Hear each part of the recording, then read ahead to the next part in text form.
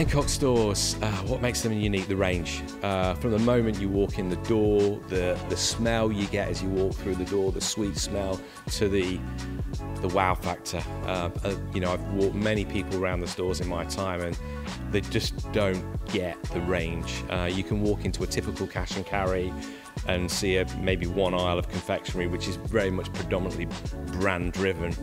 Our stores are driven by our own brands. And as I mentioned, there's 3,500 store products in this store at the moment. It can move up to over 4,000, but we're constantly bringing in new products and constantly got new product to show customers.